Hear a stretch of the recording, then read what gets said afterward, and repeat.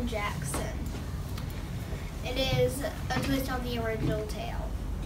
So there were two girls who lived next door to each other, and the prince they all had a step family. They each had a step family, evil step family, and the prince invited everyone to a ball. Cinderella's fairy godmother showed up and gave her the dress and the coach and warned her to be back before midnight. But Edna bought a dress and took the bus. In the middle,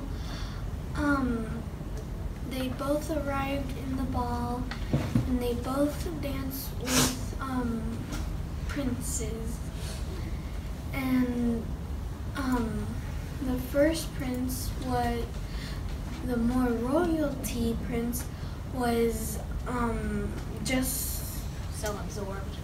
yeah. And the second one was like a nerdy kind of prince. And Edna had went to the the nerdy one, since he was like much funnier and much nicer, and Cinderella took the much more royalty. And in the end, they both run away at midnight, and the princes find them and they get married. Cinderella did not have happily ever after because it was boring being a queen, but Cinder and Edna had a happily ever after at the end.